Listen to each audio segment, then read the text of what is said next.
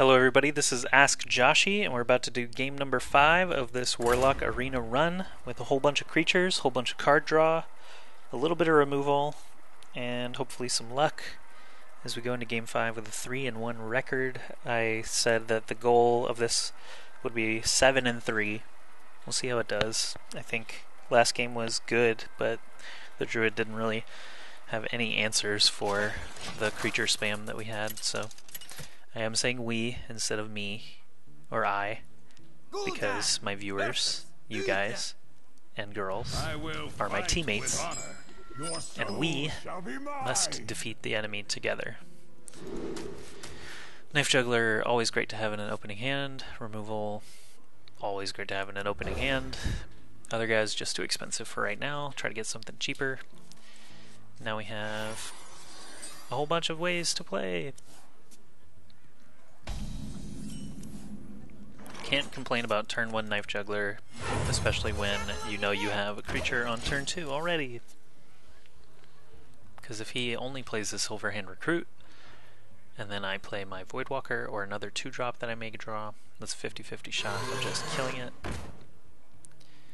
I don't have 3 mana for Drain Life yet.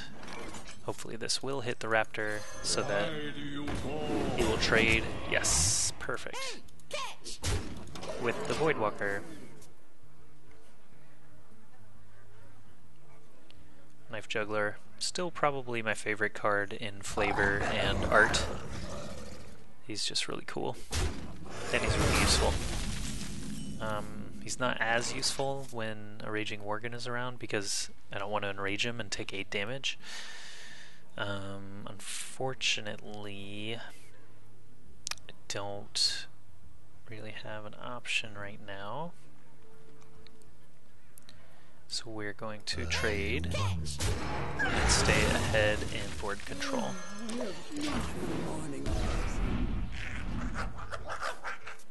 We essentially just played 2/5 worth of creature for 3 mana, 2 power, and 2 sources of damage. That's also very important to notice because, for example, now I can break his shield with 1 and possibly kill him with the other with Power Overwhelming. Or I can play another board advantage card. He'll decide what he wants to hit, and I can get in for some damage. With that Divine Shield, he's gonna kill something, so really doesn't matter to me which. Get the damage in while I can. And force him to make a decision who to attack with for himself.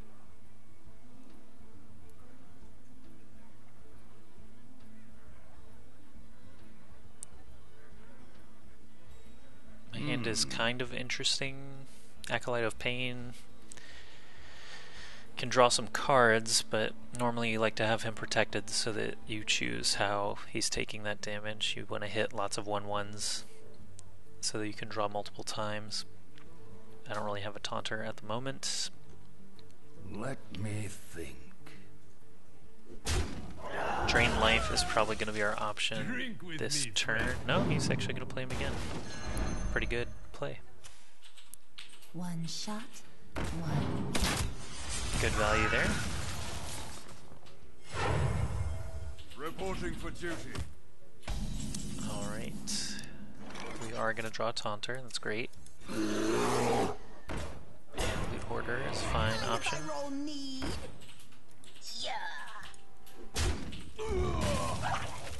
Since we have the Taunter up, we'll make him use some cards to try and get it out of the way. And still get our 2 damage in. I'm worried about doing enough damage because of that first game when I drew 4 fatigue cards, and Paladin has a lot of heals, so it'll be tough to outlast him. Pretty good move there with the Hammer of Wrath, dealing 3 damage and drawing a card. Not on my watch. Ooh, good value again.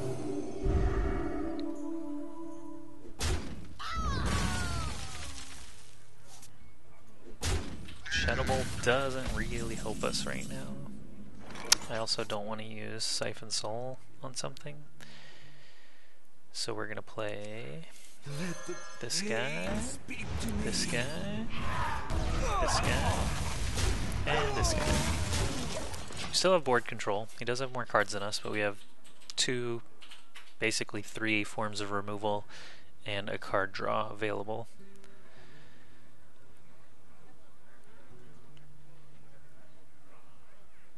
Silver Moon. Oh yeah, I already forgot that he had him. Wolf Rider is going to kill Acolyte of Pain for sure.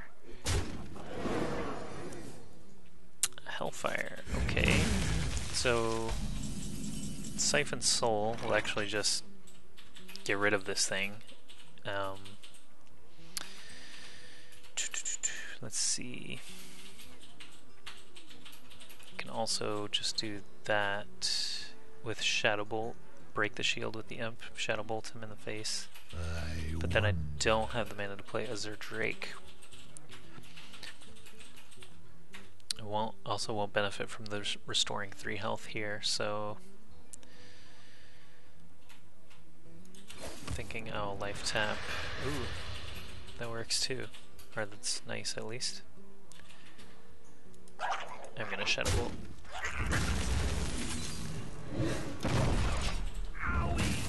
At least now I can benefit from the healing of Siphon Soul, and if he plays out multiple creatures this turn, I can play Hellfire. If he plays one big guy, I can play Spellbreaker or Siphon Soul. Still in good shape. You gotta be kidding me! Reporting for duty. Okay, well, definitely don't want to silence him. Siphon Soul is definitely going to be the option here.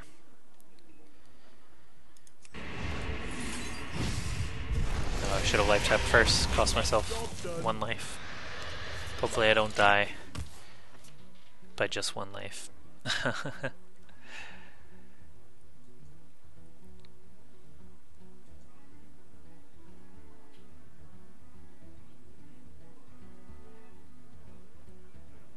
Which is totally possible.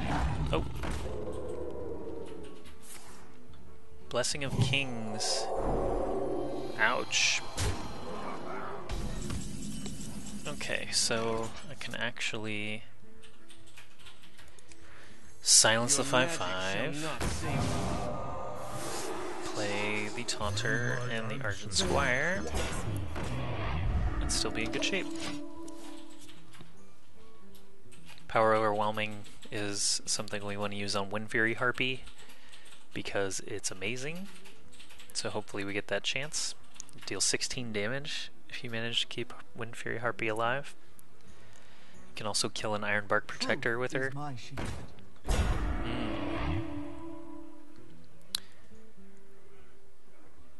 Power Overwhelming may need to come out before Wind Fury Harpy, unfortunately, to deal with that Sunwalker. That's a good play. Hellfire's kind of a dead card right now. I don't want to wipe my board. If I don't have to, I may have to.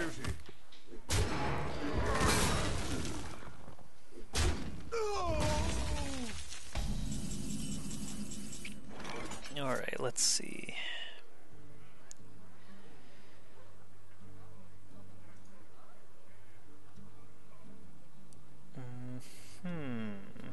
Unfortunately, it will cost me both of my creatures to kill this, even with Power Overwhelming.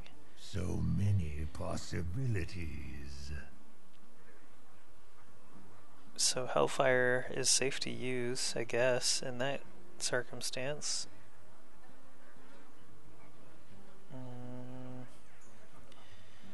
I could... No. So many possibilities. Just trying to think about how Power Overwhelming could give enough health for one of these to survive, but I have to deal 3 sources of damage still to kill this guy. And my guys would both still end up dead. Ugh, this is frustrating. Let's see. I mean, Hellfire is a value move here because it's going to kill 3 other guys as well, so I fight. we're going to Hellfire.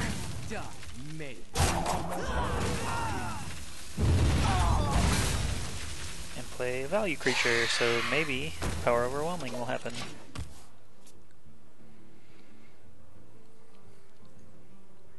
I think that was a pretty good turn. I spent 2 guys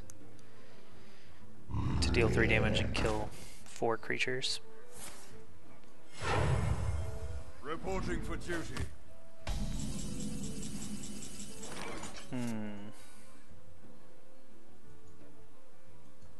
If I Power Overwhelming, do I use it to deal 16 damage, or do I use it to kill him and deal 8 damage? I think that's actually the better decision.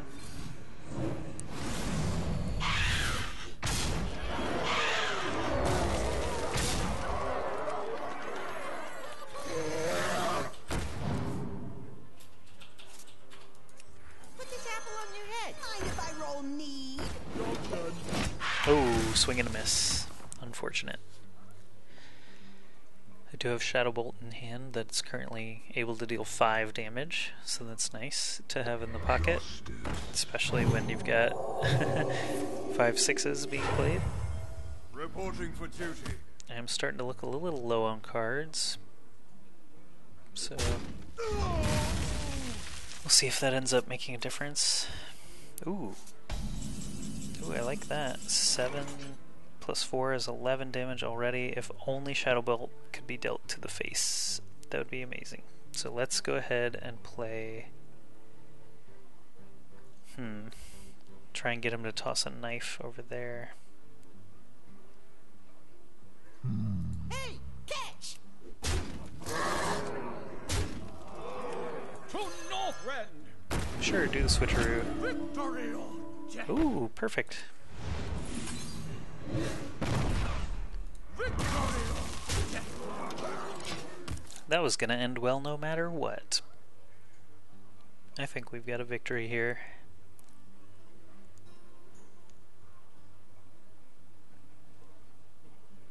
The victory. Yep. Hooray! So now we're 4-1. Pretty good. Anything above 3-1 I feel is good, because it means you're gonna be ending over 50%. I could lose 2 more games now and still have over 50% win rate for this arena, and that feels good. Feels better, obviously, from this point on, each win that you get. So 4-1 is a great start to this arena run. Thank you very much for watching. Please like and subscribe and tell your friends about this channel if they like Hearthstone as well. Maybe they'll learn something, you never know. And yeah, I'll be back with Game 6 very soon.